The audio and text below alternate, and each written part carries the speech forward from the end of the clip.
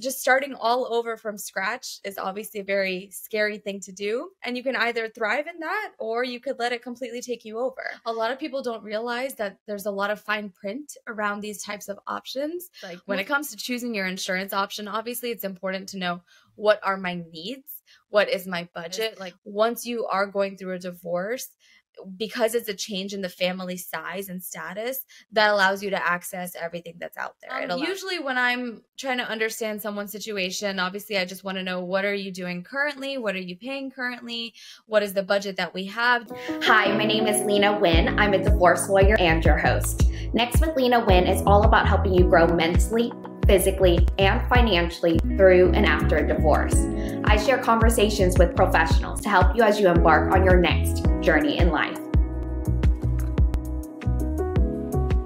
The following information provided is for general informational purposes only. It does not and is not intended to constitute or substitute legal, medical, or professional advice. My next guest is a former operating officer of a fitness company and now a health insurance advisor managing a team of over 35 agents in Tampa, Florida. Her mission is to spread hope by helping other people every day. And she has stuck to her mission because she is the #1 insurance agent in the nation in 2022. I'd like to welcome my next guest, Parita Patel. So this show revolves around divorce, and you're actually divorced yourself. Can you tell us a little bit about your divorce journey and how you became involved in the health insurance industry? Absolutely. So I'm sure most people don't ever think that they're going to end up in that position, So I think the first thing is it really catches people off guard. And a lot of people are, sad to admit it or have a hard time. But for me, I'm like, okay, it was part of my life. It happened. Wasn't hoping that it would happen, but here we are now. And for me, I really wanted to be able to find myself again and figure out what I wanted to do with my life, because I had a complete career change around the exact same time I had that divorce happen. So I had just re-entered the workforce and I was trying to figure out what to do because it was right after the COVID years. And what I was doing previously was running a fitness company. So obviously that did not survive the COVID years. And I found myself in a place where I'm like, okay, well, what do I do now? And redefining who you are from a career perspective is definitely hard enough, let alone to start all over in the personal side of life. So when you get to that point where you're at a place of, I don't know anything about who I am and what I want to do, and you attach yourself to people and you attach yourself to a career, because the first thing when people ask, what do you do or who are you? You say, oh yeah, I do this for a living and I'm married with this. And so just starting all over from scratch is obviously a very scary thing to do. And you can either thrive in that or you could let it completely take you over. So when people first go through this reinvention of themselves, I think it's important to take time to think about what you enjoy doing or what you're really naturally talented at. And I know that I've always wanted to work with people, and my background has so many different aspects of what I'm doing between running a business. And when you run a business, you have every hat in the books, right? You have, you're doing the financials, you're doing the marketing, you're doing the branding, you're doing everything. And the insurance world was definitely not one I ever thought I would see myself in, but I had experience running a business. And when I first decided to re-enter the workforce after all the COVID years and I had lost my career, at that time, I was still technically married. And, I just went onto some job websites and thought, okay, well, let me see what's out there. I thought I actually would be really good at real estate, being able to show people homes, and being in sales, I think, was something that naturally would be fun for me. So I thought I'd get into real estate, and I looked at sales positions because I'm here in local, based in Tampa, Florida. And obviously during the COVID years, everybody wanted to move to Florida, right? So it was kind of a booming time. But I, uploaded my resume, and then I had a company reach out to me and said, hey, we think you should interview for this. And I went to the interview and it was about insurance. So didn't think it was something I would find myself interested in, but as a 1099, like self-employed individual, I run my own insurance. I don't know if I guess you could call it an agency. So I have a team of like 35 people now, and being able to stand up on my own 2 feet again was really what allowed me to get through my divorce, and having something that I could just completely get obsessed with and go all into. And I found my voice, I found my strength again to be able to get myself out of a bad position with the divorce and not just be completely alone with nothing to do. So long story short. Well, fitness and health insurance is not too far off. There's a link between the two. Right, somewhat. Yeah, definitely. When we're searching for a new health insurance plan, the first decision we encounter is whether we want a private or a public plan. Can you tell us what the difference is between a private and public health insurance plan? Absolutely. There's so many different versions of insurance these days, and a lot of people don't realize that there's a lot of fine print around these types of options. Most people have heard of Obamacare or the ACA, which stands for Affordable Care Act. You have Marketplace, also known as the public marketplace. These are all major medical plans. So, what major medical really means is that they can't deny anybody coverage based on pre existing conditions. So, you can never be denied insurance if it's a major medical plan through the government. So those public plans are all government-based plans. What that really also depends on is your income because it's based on income. So, when they say Affordable Care Act, they make it affordable based on your income. So if you are in a lower income bracket and you don't have something that's offered through an employer, then you could potentially qualify for what they call subsidies, which is basically just like discounts to be able to get more affordable insurance. So there's a lot of things that go into effect with that. But if you are somebody that has some health conditions, some major pre-existing conditions, especially like the big stuff, the cancer, the heart attack, things like that, or chronic conditions where you're needing a lot of type of treatment, then the public marketplace will never say no to you. On the flip side, there is private insurance. So what private insurance really is it's kind of almost the opposite of that. So if you're relatively healthy, then you're in a smaller risk pool of people. And if you're not bringing all these expenses to the insurance company because you don't have pre-existing conditions, then you can qualify for better coverage at better rates. So I always tell, my clients, like when it comes to choosing your insurance option, obviously it's important to know what are my needs? What is my budget? Like what is really important to me? Do I have any special things that are necessary? For example, some people have to travel for work. Some people need something that works across multiple cities and states. And if you want to be able to choose your doctors, there's so many things that you have to actually take into consideration. But that's the difference between public and private. There are other types of insurance out there. A lot of them, though, if you look in the fine print, it'll say, this is not real health insurance, or this is just supplemental coverage. So I think it's important to be educated, which is tough, obviously, when there's almost like too much information. A lot of people feel very overwhelmed when they start searching for insurance, which is why it's also beneficial to work with an advisor or someone like that. Now, during divorce negotiations, I get asked a variation of this question a lot. Can an ex-spouse stay on their ex's health insurance after a divorce? It's difficult because you technically are no longer part of an immediate family, and that is what they require you to have, like be in that immediate family in order to be able to stay on a plan. So technically, yeah, you're not able to stay on your spouse's plan once you have a divorce. You have the ability to stay on for something what's known as like COBRA. And COBRA is basically an extension of a person's plan, except now it's something where there's no more contribution from an employer or anything like that. So let's say I'm getting a divorce and I'm on my husband's health insurance and he has it through his employer. Then technically I would be allowed to continue to have that and stay on COBRA, except I'm not getting the rates that his employer is offering. I have to pay full price myself. And a lot of times that can actually be really expensive. So I don't think that that's the best option when you are going through divorce. I think there are some states that have individual allowances, maybe up to 60 days until you can make a change.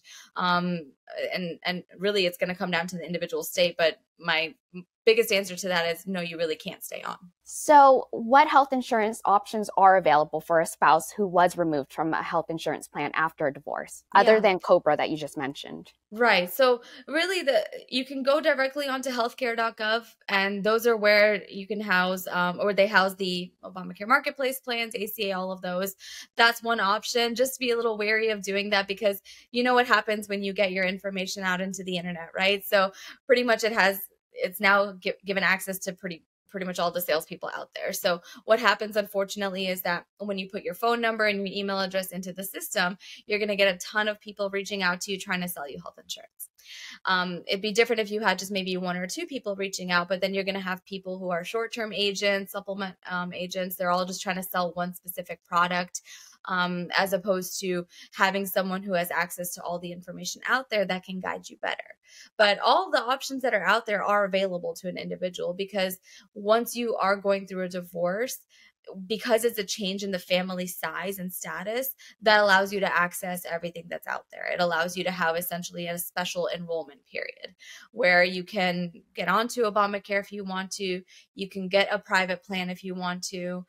You can look at short-term options until you're able to get onto your employer plan. So there's a couple things that people can choose from. So are you saying it's better to find an agent or a broker that you know, and then you can contact them directly and they'll assist you? I think so, because I remember once upon a time I had to look for plans myself just because I didn't have one through an employer. And probably for 8 months straight, I had nonstop phone calls. And obviously that can be really frustrating, because if I run my own business and a number that I don't recognize could be a potential client, but then it ends up being just like a telemarketer, that can obviously be really frustrating. And then once your information is out there, anybody can really get a hold of it and call you. So I would definitely recommend being able to find an advisor that you can trust, someone who's very educated and clearly not looking out for just their own pocket. So California has its own set of laws. How does living in California change your health insurance options? Yeah, there are some states that have restrictions when it comes to health insurance. What they really want to do is be able to keep all of that funding in that state, if you will. So there's a few that are very focused on that, which is California, New York, even in the tri-state area. You've got Jersey, Massachusetts, Connecticut, Washington. There's different parts of the U.S. where a state-based plan is really your only option. And they have their own version of healthcare.gov. So for California specifically, it's covered CA. But, again, if you are looking for something that you're going to be able to use in multiple states, then a state-based plan might not necessarily be the best option. But for California specifically, it would be covered CA. We often hear people say that they have to wait for a certain month or a certain time to make changes to their health insurance plan. When can we make changes to our plan? And perhaps can you explain what open enrollment is and what special enrollment is? Absolutely. So open enrollment happens once a year, and it's usually in November, and that's for the entire US. And, it varies also by sometimes extensions. So I know a couple of years ago, they had open enrollment from November until I think it was almost April. But that was obviously because of COVID. They wanted to be able to allow people to make changes to their health insurance and have more time to do that. But that's when you're able to make changes, whether if you're on an employer plan that you're not happy with, or if you are wanting to switch to a different Obamacare or ACA plan, you can do that during that time frame. Now, special enrollment is any time of the year if you have what's called a QLE, which is a qualifying life event. So a qualifying life event could be a couple of things. It could be you're moving. It could be a change in the job, a change in the household. So for example, getting pregnant is not a qualifying life event, but having a baby is a qualifying life event because now you have an additional member of your family. Getting divorced is actually a qualifying life event. Getting married, if you are, getting out of incarceration. So there's definitely a lot of things that are allowing you to have a qualifying life event, but those are the biggest ones. And some employers have their own time of the year where they are doing special enrollment. I work with a lot of clients that are traveling medical professionals, for example. So they have contracts that renew every 13 weeks or so. And because they're these short-term contracts, then technically every end of the contract, they're able to have a qualifying life event as well. So it varies by employer, but for the biggest time frame of the year, open enrollment is in November.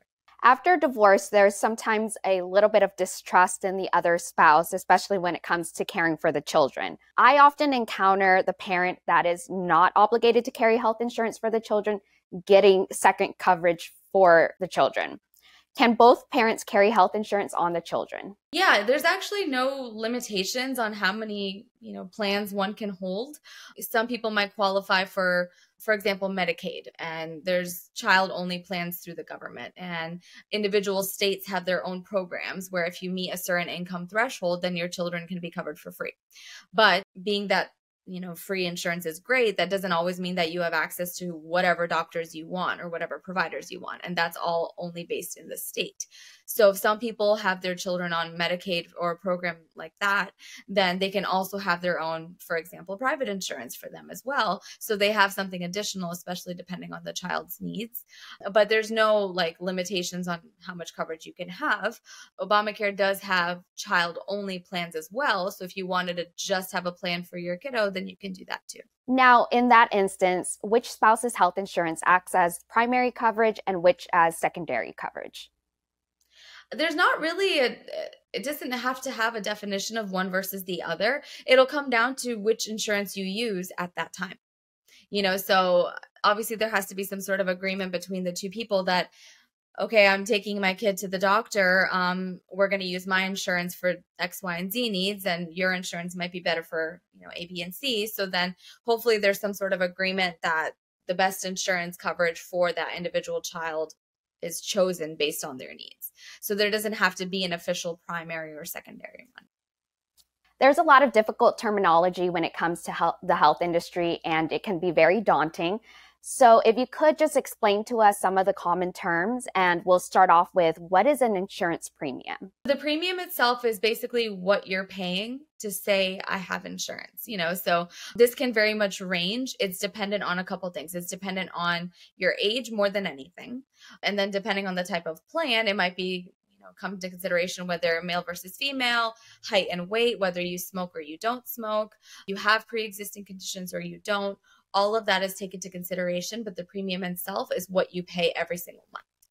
And what can cause insurance premiums to rise? Again, depending on the plan that you're on, premiums increase every year for the most part, mostly along with, changes with inflation, cost of medical expenses rising. Usually on your birthday, you'll see it adjust a little bit just because every year we're a little bit older, we're a little bit more risky for the insurance company.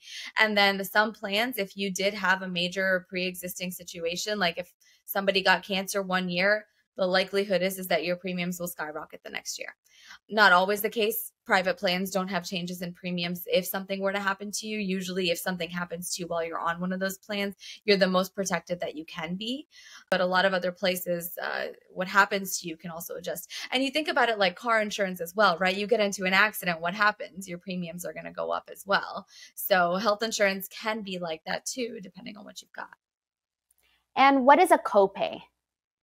A copay. So some plans have copays where basically this is my my current payment for what I'm doing right now. So for example, if I have a copay, a $10 copay for a prescription, then whatever my prescription is, if it falls into that category, if I go to the pharmacy, all I do is I pay $10 to get my prescription.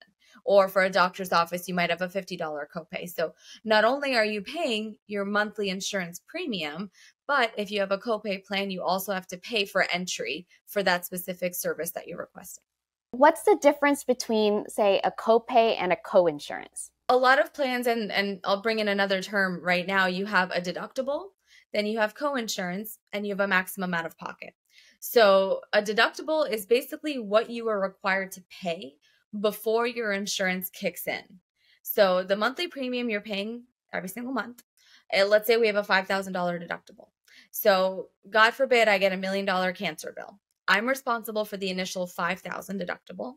Then if I have, for example, 80/20 coinsurance, that means the insurance company pays 80% of whatever is left on my bill, and I pay 20% of what's left on my bill until I've reached my out-of-pocket maximum. So when I ask people to identify, their insurance to see whether it's good or not, you want to add your deductible and your max out of pocket. And if you can afford that for something catastrophic, then that plan is worth you moving forward with. So the coinsurance itself is additionally what would be paid by the insurance company versus what is paid by you until you've reached your maximum out of pocket. Is it better to have a high deductible or a low deductible? It's always better to have a low deductible just because that means if something were to happen to you, then you have less to pay out of your own pocket. But I know that some people prefer high deductible plans because it can often translate to cheaper premiums. And it comes down to your level of risk taking. If someone doesn't feel like anything's really going to happen to them and they don't mind a higher deductible plan, great. But if you're worried that maybe cancer runs in the family, or that you do have pre-existing conditions, and you think, I'm never going to be able to truly meet my deductible. I need to have a lower deductible plan so that the insurance can do its job sooner versus me paying a huge amount of money every year.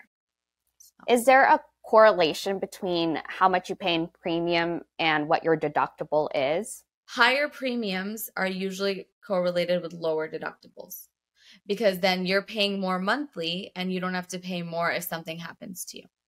Lower premiums, higher deductibles. So if you can't pay as much on a monthly, then if something bad does happen, you're responsible for more of the bill. What are flex spending accounts or flex spending arrangements? Yeah. So a lot of employers have plans available where you can also have spending accounts and, savings accounts. There's HSAs, FSAs. It varies depending on the employer, whether they offer something like that. Really what it does is you've got pre-tax dollars that are set aside that can only be used for medical expenses.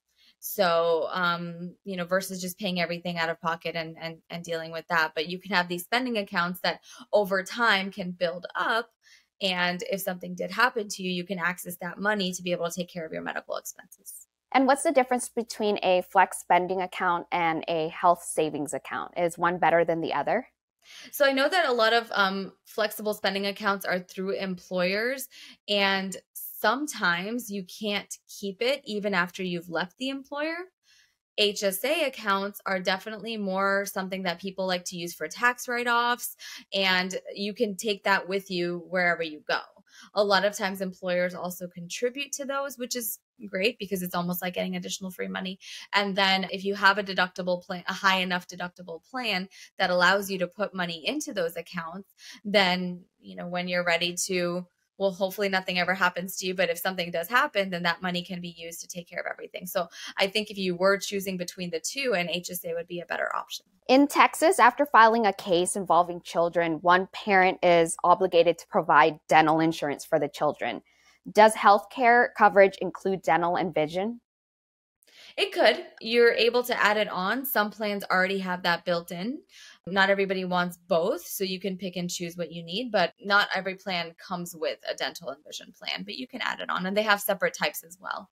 As a health insurance agent, what role do you take on during and after a divorce, and where can you provide assistance? I think people are in a difficult place. It's already hard to find somebody that you can trust. So I can't speak for everybody else out there that's an advisor. I have a very good relationship with my clients, and I'm Parita, your insurance friend. So obviously I want to be as helpful as I can be to all of my clients to help guide them, because it's obviously a stressful time. The last thing that you want to worry about or have to deal with is your health insurance. So I do my best to educate people on all of their options and what they have to choose from.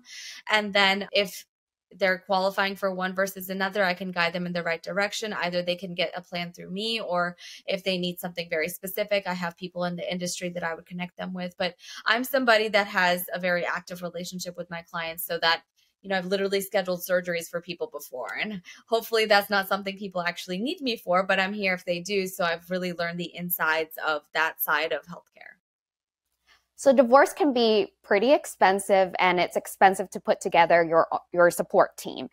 Do we have to pay health insurance agents? No, not at all. I mean, again, I can't speak for anybody else, but for me personally, I don't have any fees. I don't charge anything, basically paid by the insurance company. So if I'm able to get somebody set up for a plan, the insurance company would cover me. So there's nothing on my side, but other agencies might do something different. What information or documents do you need from us in order to start researching health insurance options? Usually when I'm trying to understand someone's situation, obviously I just want to know, what are you doing currently? What are you paying currently? What is the budget that we have? Do we have any specific health needs, medications, pre-existing conditions, a timeline? For most plans, you want to be able to get everything set up within 60 days of when you need the coverage to begin, some cases 45 days. So obviously there is a time frame when you need to be able to get things taken care of. When anybody books an appointment with me, I have specific questions that they are required to answer before they even can book an appointment with me. That way I have all of the information that I really need. Not so much paperwork, but definitely knowing when you need coverage to begin, and then obviously your individual health needs. And the final question that I like to ask all of my guests, what do people have to look forward to after a divorce? Honestly, freedom, I think, is the biggest thing. And, I can start my day how I want. I can eat what I want and do whatever I feel like doing. Obviously, it's really sad and it's tough, and you have to find your new people and start over, but everything happens for a reason. And I firmly believe that. So I think freedom is probably the biggest thing that. Health should be your number one priority, and Parita Patel is dedicated to helping you and your loved ones find health insurance coverage options. If you have any questions, please reach out to her at paritahealth.com. For more informative interviews like this one, be sure to follow my podcast or subscribe to my YouTube channel. You can get the links to all of my social media by visiting nextwithlena.com. I'm your host, Lena Nguyen, and I hope you'll tune in next time.